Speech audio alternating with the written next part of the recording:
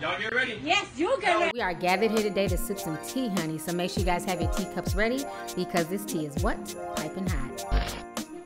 Guys, it's your girl T. So I know a lot of y'all would hit me up at midnight. I was still editing, but once I got done, I ran, honey, to go ahead and check my Apple Music and get my damn J.Cole album, okay? I mean, y'all was hitting me up like, T, you gotta do a review. You gotta talk about J.Cole. We know you love J.Cole. Y'all know I'm always up here promoting J.Cole and his music, and I am not disappointed. His new album, KOD, is definitely dope as hell. He has several meanings for KOD. He posted this, and I also love his new front and back cover art, and he also stated that this is not an ode to drug culture. This is some album art that he was working on, but this is not to promote drug culture. As we all know, J. Cole is one of those artists, you know what I'm saying? He's very low-key. He's not real flashy. He's not, you know, super big on social media. Let's not forget back in 2014, he dropped Forest Hill Drive, and that album just dropped out the blue with little fanfare and went double platinum with no damn features, okay? And he did the same thing with his 2016 For Your Eyes Only that also had no features. But now the internet is definitely buzzing because on this album, he has 2 features by somebody named Kill Edward, okay? So here's where the conspiracy comes in, y'all. Grab y'all's damn teacups and tin hats, okay?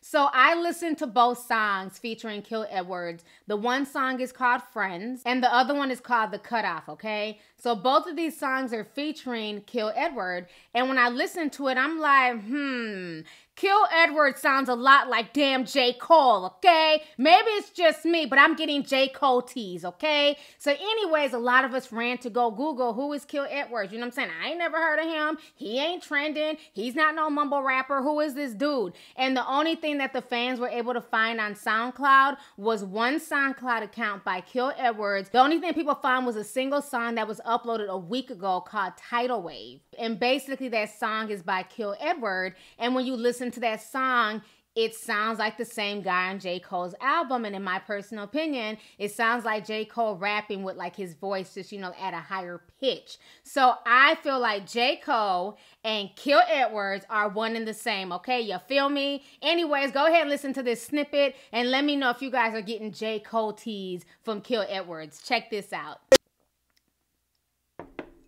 All right, J. Cole, you're not fooling nobody, damn it, okay? We know you're damn Kill Edwards, okay? So anyhow, with that being said, I definitely love the album. There's also a song on there called Kevin's Heart, and I know a lot of females are feeling some type of way, and I know I had a few girls ask me how I feel about the song, and honestly, it's about him basically cheating on his wife and, you know, having extramarital affairs like, you know, little ass Kevin Hart and his McRib, you know, that whole situation that we covered a while back. Again, I don't feel any type of way about the song. I'm a J. Cole fan. He's telling his truth. And, you know, does it suck that he's cheating on his wife? Yes, it sucks. But like I always tell y'all, most guys aren't faithful. So I don't know why y'all keep asking me the same damn question, okay? Are there faithful guys out here? Yes, but 99.9999% of them are not, including J. Cole, you know what I'm saying? So I'm not surprised that he would have a song like this. But again, 9 times out of 10, his wife ain't going nowhere, just like Nico didn't go nowhere, because some of these chicks know a comfortable roof over their head when they see one, and they're not going to let that person go. So, you know, J. Cole can be out here doing whatever, just like Kevin can be out here doing whatever, just like Snoop and whoever else can be out here doing whatever, and Tekashi 6ix9ine. You know, when you're dating somebody in the industry, you know that cheating is just part of that shit. Is it okay? No, but it is what it is. But if she's not out here complaining and crying tattooed tears, I damn sure ain't gonna lose sleep over the shit. But you know what I'm saying? I thought the song was interesting, but yeah, you know, it's sad. But am I shocked that he's out here cheating? No, okay? But now, on to my favorite song, okay? My favorite song, and I posted this on Instagram yesterday, my favorite song on the entire track is 1985, okay? And I think this is a song that's causing all of this turmoil on Twitter. I'm seeing a lot of damn J. Cole slander. I talked about this early on Twitter. A lot of folks were going off on him, and I noticed it was a lot of the younger generation. You know, the ones who eat Tide Pods and shit. It was a lot of them. They were mad. They're saying J. Cole's album is boring. He's boring, and how dare he even come at Lil Pump and, you know, Lil Yachty and Uzi Vert and Tekashi 6ix9ine and all these new, what we call new age rappers, mumble rappers and stuff like that. You know, he went hard on the track, and he basically talked to Lil Pump and all these boys like he was their damn dad, okay?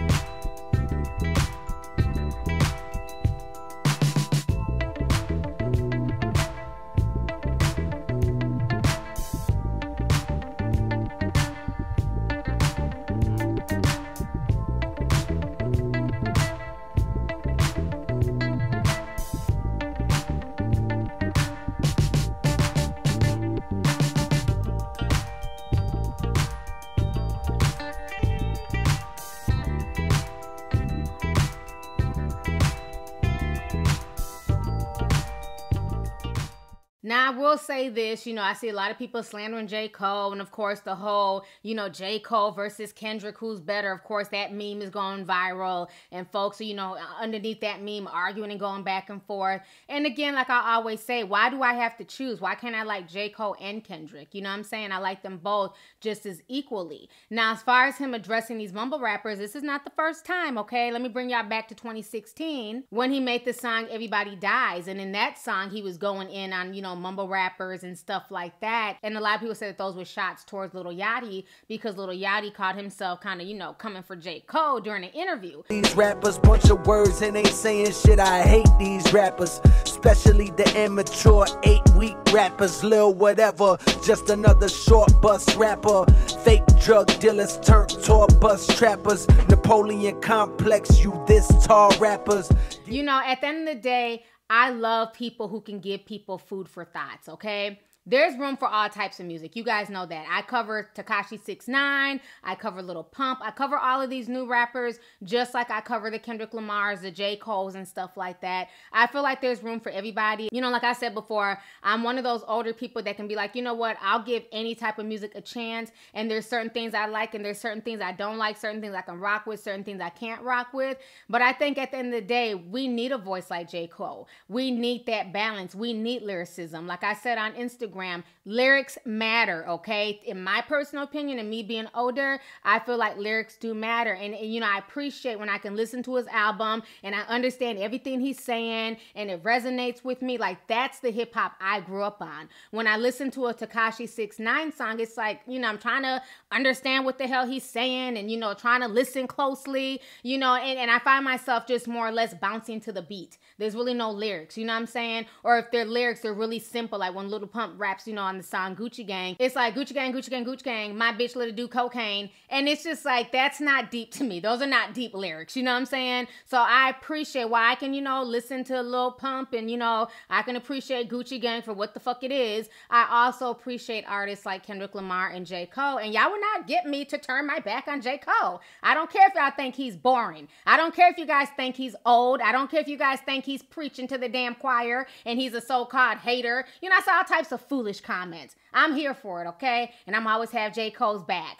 So now, as of 20 minutes ago, J. Cole just dropped his new video. It's called ATM. And a lot of folks on social media are mixed. A lot of folks are saying that they're getting, you know, Busta Rhymes teas from it. A lot of people are saying that J. Cole's trying to be like Busta Rhymes. And currently Busta Rhymes is trending. And this time he's not trending for wearing that bootleg ass Supreme sweatshirt, but he's trending because of J. Cole, okay? So anyhow, I watched the video and I loved it. Count it up, count it up, count it up. Hey, I love this song. I love the video. And I like it because it's different from his regular videos. Usually his videos are more, you know, they're kind of plain. He's like walking around the neighborhood and, you know what I'm saying? Like this, I like the artistic feel of it. Count it up, count it up, count it, count it up, count it up, count it up, count it, count it up, count it up, count it up, count it.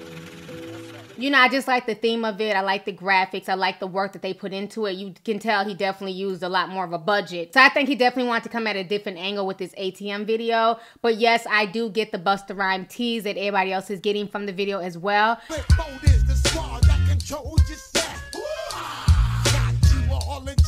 We on some outer space shit like you watched Star Trek.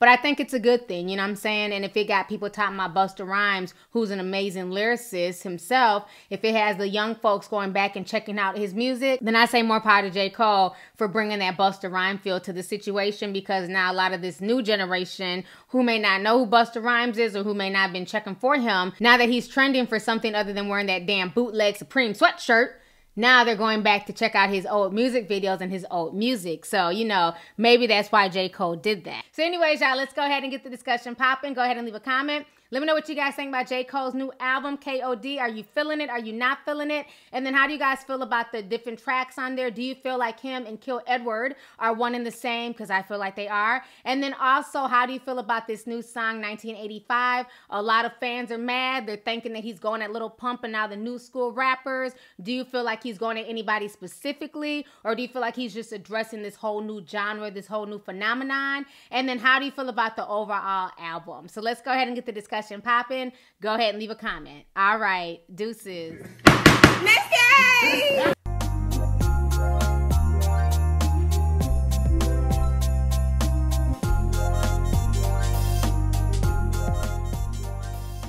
Hey you guys, it's your girl T. Make sure to subscribe, like, and share my videos. You can also visit Lovelyti.com to purchase any merchandise. Also, don't forget to click the boxes down below to watch any of my previous videos. Talk to y'all later. Deuces.